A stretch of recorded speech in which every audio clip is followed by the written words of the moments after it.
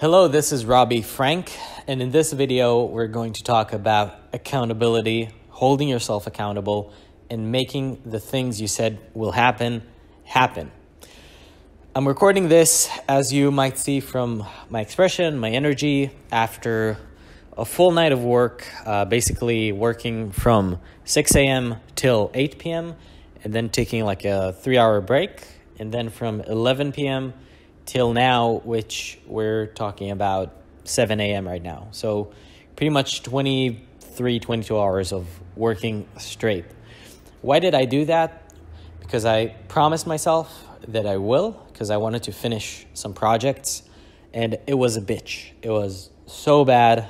I found myself like nudging off a couple of times, but I got what I wanted done. So I pushed through regardless of the difficulty, regardless of it being uncomfortable. And this actually comes right after me being in a friend's birthday. I didn't want to go. I don't go to birthdays. I don't go to socialize. I only spend time with my wife, working out, or on my business. And I went to the party, and it reminded me why I don't go to socialize. Everybody there, even though everyone's doing self-development in that group, everybody there didn't have a clear purpose, didn't have that grit, that drive to work. None of them actually pushed their goals forward, just sat down, talked about bullshit. And that's most people. If you want to be different, if you want to be special, if you want to get the special things in life, you have to work at them right now, not in the future, not doing things that might get you there maybe eventually, but doing things that right now tangibly move you forward. If your goal is to make more money, set a goal to make more money tomorrow. Don't set a organization goal where you sit down and start organizing and thinking and strategizing.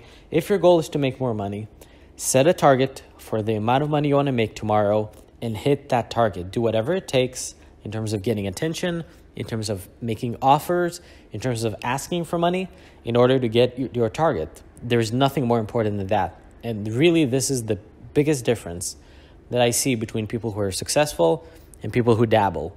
I'm not even talking about the regular people, the normal people who spend a life of quiet desperation. I'm talking about the people who are in self-development, who are reading books, who are pretending to move forward in life. The difference between them and the successful people, the ones that really make things happen, is that successful people don't congregate. They don't talk to each other at parties. They don't go do that because they're working. That's why you don't see them at your parties. They're working, they're pushing their dreams forward, and they have very specific targets that they will reach no matter what the cost is. And this is the main difference between dabblers and successful people, is that people who are successful set targets and hit them. They don't just dabble. They don't say, oh, it's about the journey. I'm just kind of finding myself. They set a target. They hit the target. They do whatever it takes. And if you're not willing to do whatever it takes right now, that's okay. But realize that you're dabbling. You're not making the soup. You're not building the formula for success. You're not making a recipe that will eventually turn into success. You're simply not engaging in success. Success is very much like war. You set a destination. You go out, you march forward with your troops, and you conquer that destination. It's not about enjoying it. It's not about having fun. It's about getting to the destination that you've set. Once you get to the destination, that's when you can have fun, but only once you actually reached your target. So start being goal-oriented in your life. Start being target-oriented.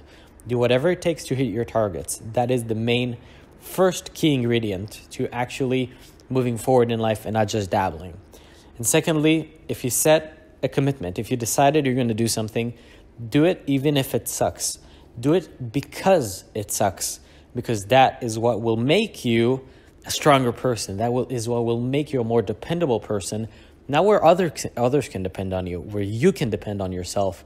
And that's how you start moving yourself forward in life. Thanks for watching, and I'll see you in the next video.